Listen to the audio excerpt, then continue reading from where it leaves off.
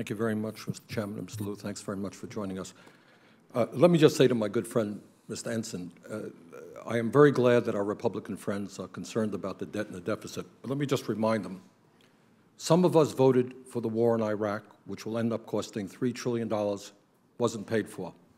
Not me, not many others. Some of us voted for huge tax breaks for the rich, many, many hundreds of billions of dollars, which added to part of the problem of how under Bush we almost doubled the national debt. Some of us voted for it, some of us didn't. Some of us voted for the Medicare Part D prescription drug program written by the insurance companies that was not paid for. Some of us voted for it, some of us didn't. No, some of us didn't. Okay, I wasn't talking about you in particular, but it did pass under Republican leadership. Some of us voted for the Wall Street bailout. A lot of that money was repaid, some of it wasn't. Some of us didn't vote. So before we talk about the seriousness of the debt, and I certainly agree with you, it's a serious issue, let's remember how we got there, who voted for these unpaid programs and who didn't. But, Mr. Liu, welcome, and thank you very much for your service. Senator Ensign and Senator Alexander and others are absolutely right. Debt is a very serious problem. We have to deal with it, but it's one of many problems. Among other things, the middle class in America is collapsing. Poverty is increasing. When President Bush was president, the middle class saw a $2,000 a year decline in median family income. The issue I want to talk about, which I hear very little discussion about, and I want your views on, is the fact that the United States today has the most unequal distribution of income and wealth of any major country on earth. Sometimes we talk about the economy like we're all in this together. We clearly are not. Now, I want your judgment, and tell me what you think. In 2007, the wealthiest 1% earned 23.5% of all income in America. In the 1970s, that number was 8%. Top 1% in the 70s earned 8%. Top 1% now is earning almost 24% of all income. Do you think that that is okay? Do you think that that is an issue that the President should focus on? Do you think it's morally okay? Do you think it's economically okay? You know, I think that the distribution of income is a challenge and a problem, and it's something that we need to focus on. I think as a matter of federal policy, it's really one of the things that drives the debate on whether or not to extend the tax cuts for people earning over $250,000 a year. That would be the wrong thing to do at a time when we have the disparity of income distribution that you're describing. I think that the real challenge we face is how to grow the economy, grow jobs, create the kinds of better income earning opportunities for more working Americans. But we certainly agree, and that's what everybody says, but the reality is, over the last 30 years, almost all of the new income created has gone to the top 1%, and in fact, today, top 1/10 of 1% earns 11% of the income. Do you think that that is morally acceptable?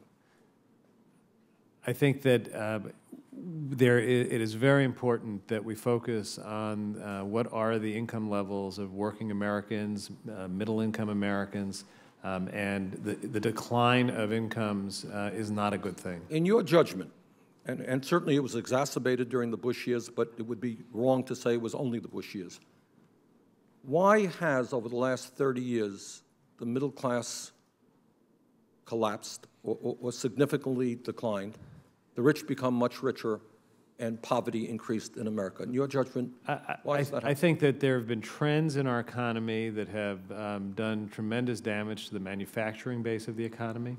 The loss of manufacturing jobs has had a lot to do with it. I think that we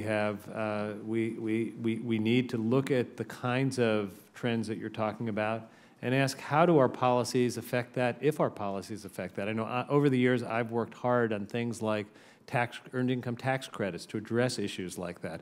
There are federal responses that have been very effective, though not effective enough. Because if I can, I'm sorry, you know, time is short. Yeah. You touch on manufacturing. I think that's an extremely important point. I think you're right. I know in my state, which is not a major manufacturing state, we've lost about 25% of our manufacturing jobs in the last 6 years. I think under Bush we lost over 4 million manufacturing jobs. Many of us believe that one of the reasons, not the only reason, is a disastrous trade policy, which has basically said to corporate America, Of course, you can throw American workers out on the street, hire people in China for 50 cents an hour, and bring your product back into this country. So, I mean, I myself voted against NAFTA, permanent normal trade relations with China, and so forth and so on. What do you think about trade policies?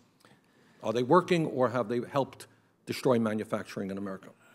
I think that it is important that we look at these issues for both the benefits that come from enhanced trade, free trade, and the potential costs. You think the benefits have outweighed the losses? I think that the risk to the United States of closing off from the world. That wasn't the very question. great. Yeah. Like, going back in history, do you think the unfettered free trade policies that have gone on from Reagan on the Republicans and Democrats have benefited the American worker or hurt the American worker? I think for a worker who's lost their job, wasn't my question. Of course, for a worker. I can't speak to the statistical averages. I'd have to go back and look at them. My understanding of the trade policies has been there have been many benefits as well as costs. I think the costs are things we have to focus on. We have to look at the reason.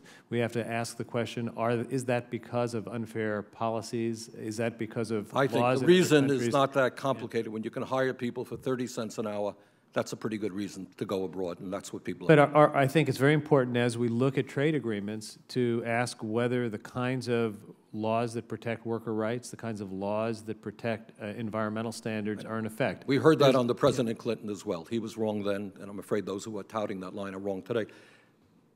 We are in the midst of a horrendous recession right now. 16% of our people are unemployed or underemployed.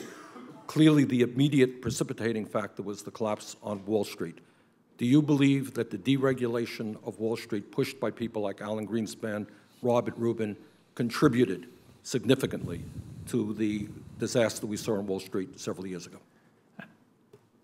Senator, as when we discussed, I mentioned to you, I don't consider myself an expert in some of these aspects of the financial industry. My experience in the financial industry has been as a manager, not as an investment advisor. My sense is, as someone who has generally been familiar with these trends, is that the problems in the financial industry preceded deregulation. There was an increasing emphasis on highly abstract leveraged derivative products that got us to the point that in the period of time leading up to the financial crisis, risks were taken, they weren't fully embraced, they weren't well understood.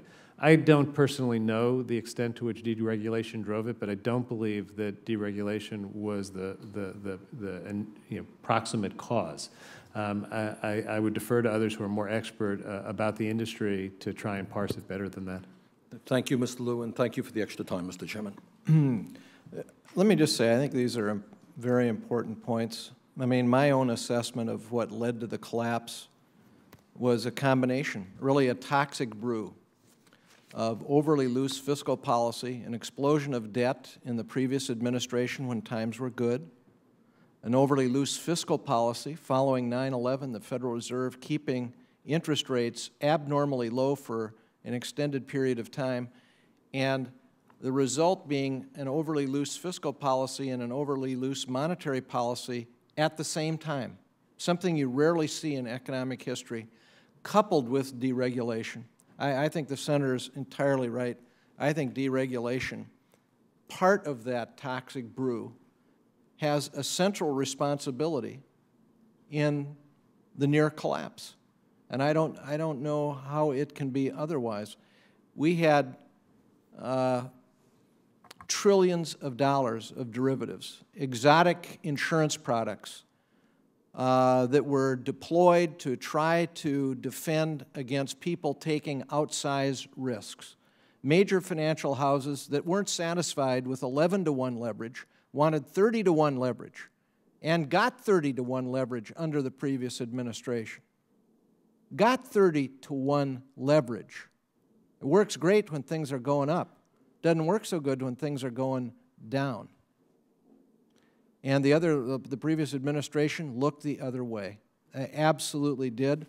I think the economic history of it is clear. I just read the book, by the way, The Big Short. You want an interesting education in what occurred, read that book, The Big Short.